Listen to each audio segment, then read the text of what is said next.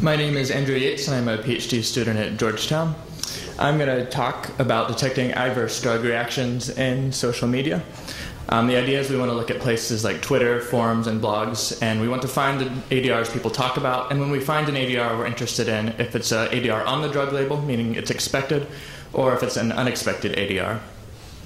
A few people have looked at this in social media, and I've seen fewer papers yet on all the language difficulties. For example, parsing techniques are needed to deal with the unusual structure you find, and the vocabulary is different than medical vocabulary, so you need to specialize the source. So we've investigated the source construction techniques.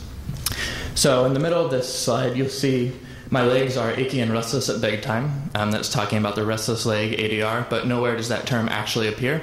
So you need some sort of parsing technique to know which terms can be put together to find that ADR, which is being expressed. The source construction, the general idea is given a term to find the term's synonyms. The top line is one of our methods. The bottom lines are previously proposed methods, higher is better. You can see we do well finding the synonyms of a term, which can be used to build up a domain-specific thesaurus. Once you have that thesaurus, you combine it with social media and one of 4 possible ADR detection methods that I'll talk about. And those will tell you which ADRs have been expressed. One of those methods is a baseline method from Lehman, another person at Arizona State. The basic idea there is he ignores the order of a group of words and tries to figure out which ADRs can be formed from those words. Depending on the size of the words, the size of the group, you get a different accuracy. Larger will find words that shouldn't be grouped together. So the first Georgetown method is very simple. It's exact matching and patterns. Basically, we detect an ADR if we find it in our ADR thesaurus, or if it matches a pattern associated with the phrase in our thesaurus. But what I mean by a pattern is something like area are X and Y. So if you have legs are achy and restless, you can combine that with the pattern to find something like achy legs and restless legs. These patterns can be mined using a standard pattern mining technique from a medical corpus, and then a human looks at the patterns and throws away ones that aren't any good. So the second Georgetown method is a topic model. Basically, it looks at how you would talk about an ADR. It assumes that you have an ADR to talk about, and then you choose words.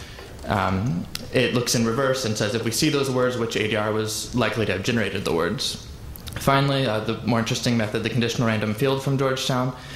We try to label terms as either part of an ADR phrase or not part of an ADR phrase. At the very end, you'll see not ADR by @ indicating it's nothing to do with an ADR. At the bottom, you see terms. You also see features associated with the term. So legs is a noun. It's the subject of the phrase. It appears somewhere in the thesaurus. So by using these features and the relationship between words, we can determine where the mention of an ADR stops and starts. So we look at cancer support forums that are annotated by humans to indicate which ADRs are actually expressed. We can use these to see how well all our methods perform and get an idea of what works well. So when we run this on the forum, the CRF performs best. Exact matching and patterns isn't too far behind. Sliding window isn't too far behind that. The topic model performs very poorly. You can see the relative differences in the bar graphs. The problem with this is that we need annotations. It's very time-consuming to annotate a bunch of forum posts. And we do have these drug labels, which should list most of the ADRs that can be found for the drug. So maybe there's some way to take advantage of those drug labels when we see how well our methods do. So what we do is we assume a method is correct if an ADR that it finds in a forum post or Twitter or tweet or whatever is also on the drug label. We can use this to determine how well we're doing. Of course, there's a lot of caveats. We're not distinguishing between first and third person mentions as we are with annotations and so on. But if we use this to evaluate a few years of Twitter data, we find that Georgetown CRF still performs the best. So it's not surprising, at least. Exact matching and patterns is very similar to the sliding window as before. The topic model performs poorly. In order to know how well this evaluation actually measures what's going on, we can run it on the forums where we have annotations.